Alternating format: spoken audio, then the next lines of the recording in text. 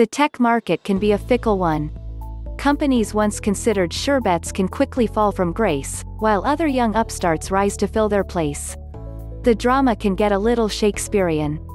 As a tech analyst, I always like to pay special attention to companies in the process of turning around a business. Everybody likes a comeback story, right?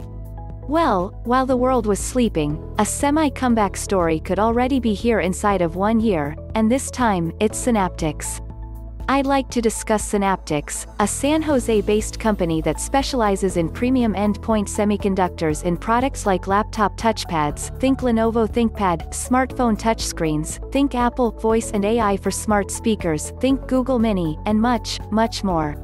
The company has flourished in the last year under the guidance of new CEO Michael Hurlston, who took the reins back in August of 2019. I tuned into the company's recent Financial Analyst Day, where Hurlston and the new management team shared some details on his own journey and efforts to chart a new course for Synaptics. Here's what I learned. I will be following up with a drill down into its two recent acquisitions, DisplayLink and Broadcom's IoT wireless solutions in another write-up.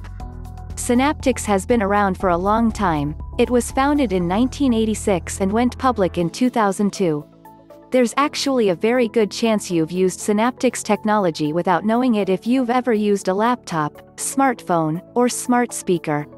The company holds over 1,800 patents, spanning consumer IoT, e.g. multimedia processors, far-field voice, computer vision, neural network accelerators, mobile display drivers, touch controllers, PC, video interfaces, pointing devices, fingerprint sensors, touchpads, and auto touch controllers for console displays, display drivers, TDDI. The company boasts a global footprint, with 18 sites worldwide and over 1,400 employees, and as of 2020, its market cap is evaluated at around $2.5 billion.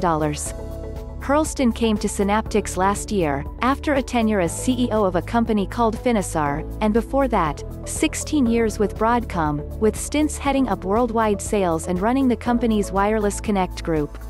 According to Hurlston, his first impression when arriving at Synaptics was, in 3 words, opportunity, opportunity, opportunity.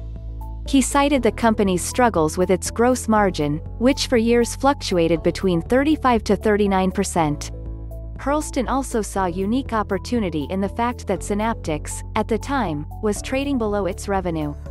Synaptics at the time, while certainly developing great technology, did not have roadmaps in place to provide direction and long-term vision. Moreover, Hurlston says he saw a talented engineering team that was not being fully harnessed or challenged, lacking processes around who was working on what, and what their ROI was. As in the case of the company roadmap, the engineering team seemed to lack direction.